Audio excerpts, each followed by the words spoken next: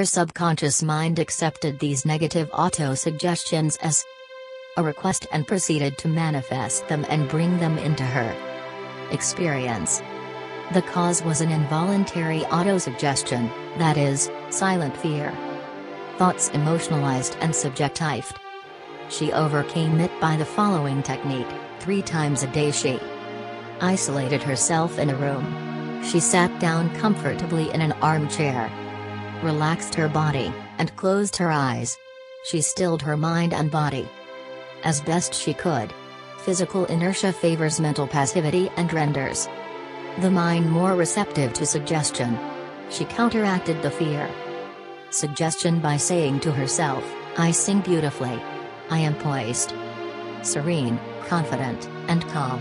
She repeated this statement slowly, quietly, and with feel-in from 5 to 10 times at each sitting. She had 3 such sittings every day and 1 immediately prior to sleep. At the end of a week she was completely poised and confident. When the invitation to audition came, she gave a remarkable, wonderful audition. How she restored her memory.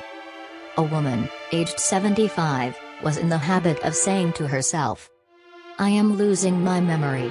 She reversed the procedure and practiced induced autosuggestion several times a day as follows: "My memory from today on is improving in every department.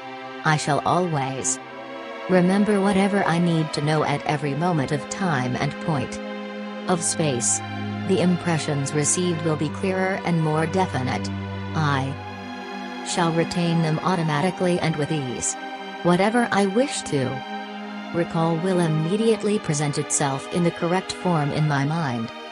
I am improving rapidly every day, and very soon my memory will be better than it has ever been before." At the end of 3 weeks, her memory was back to normal, and she was delighted. How he overcame a nasty temper. Many men who complained of irritability and bad temper proved to be very susceptible to autosuggestion and obtain marvelous results by using the following statements 3 or 4 times a day: morning, 32, noon, and at night prior to sleep for about a month. Henceforth, I shall grow more good-humored. Joy, happiness, and cheerfulness are now becoming my normal states of mind. Every day I am becoming more and more lovable and understanding. I am now becoming the center of cheer and goodwill to all those about me, infecting them with good humor. This happy, joyous, and cheerful mood is now becoming my normal, natural state of mind. I am grateful. The constructive and destructive power of suggestion. Some illustrations and comments on heterosuggestion. Heterosuggestion means suggestions from another person. In all ages, the power of suggestion has played a part in the life and thought of man in every period of time and in each country of the earth. In many parts of the world, it is the controlling power in religion. Suggestion may be used to discipline and control ourselves, but it can also be used to take control and command over others who do not know the laws of mind. In its constructive form, it is wonderful and magnificent. In its negative aspects, it is one of the most destructive of all the response patterns of the mind, resulting in patterns of misery, failure, suffering, sickness, and disaster. Have you accepted any of these? From infancy on, the majority of us have been given many negative suggestions. Not knowing how to thwart them, we unconsciously accepted them. Here are some of the negative suggestions: you can't. You'll never amount to anything. You mustn't. You'll fail. You haven't got a chance. You're all wrong. It's no use. It's not what you know, but who you know. The world is going to the dogs. What's the use? Nobody cares. It's no use trying so hard. You're too old now. Things are getting worse and worse. Life is an endless grind. Love is for the birds. You just can't win. Pretty soon you'll be bankrupt. Watch out, you'll get the virus. 33. You can't trust a soul, etc. Unless, as an adult, you use constructive autosuggestion, which is a reconditioning therapy. The impressions made on you in the past can cause behavior patterns that cause failure in your personal and social life. Autosuggestion is a means releasing you from the mass of negative verbal conditioning that might otherwise distort your life pattern, making the development of good habits difficult.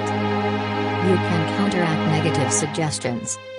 Pick up the paper any day, and you can read dozens of items that could sow the seeds of futility, fear, worry, anxiety, and impending doom. If accepted by you, these thoughts of fear could cause you to lose the will for life. Knowing that you can reject all these negative suggestions by giving your subconscious mind constructive autosuggestions, you counteract all these destructive ideas. Check regularly on the negative suggestions that people make to you. You do not have to be influenced by destructive heterosuggestion. All of us have suffered from it in our childhood and in our teens. If you look back, you can easily recall how parents, friends, relatives, teachers, and associates contributed in a campaign of negative suggestions. Study the things said to you, and you will discover much of it was in the form of propaganda. The purpose of much of what was said was to control you or instill fear into you.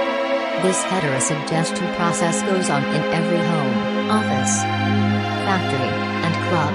You will find that many of these suggestions are for the purpose of making you think, feel, and act as others want you to, and in ways that are to their advantage. How suggestion killed a man. Here is an illustration of heterosuggestion. A relative of mine went to a crystal gazer in India who told him that he had a bad heart and predicted that he would die at the next new moon. He began to tell all members of his family about this prediction, and he arranged his will.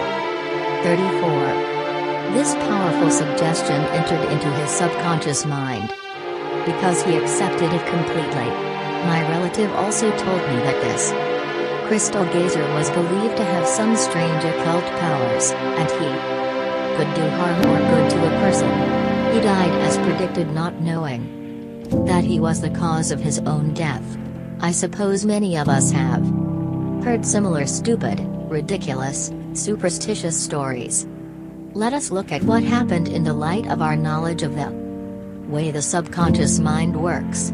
Whatever the conscious, reasoning mind of man believes, the subconscious mind will accept and act upon. My relative was happy, healthy, vigorous, and robust. When he went to see the fortune teller, she gave him a very negative suggestion, which he accepted. He became terrified, and constantly dwelt upon the fact that he was going to die at the next new moon. He proceeded to tell everyone about it, and he prepared for the end. The activity took place in his own mind, and his own thought was the cause. He brought about his own so-called death, or rather destruction of the physical body, by his fear and expectation of the end.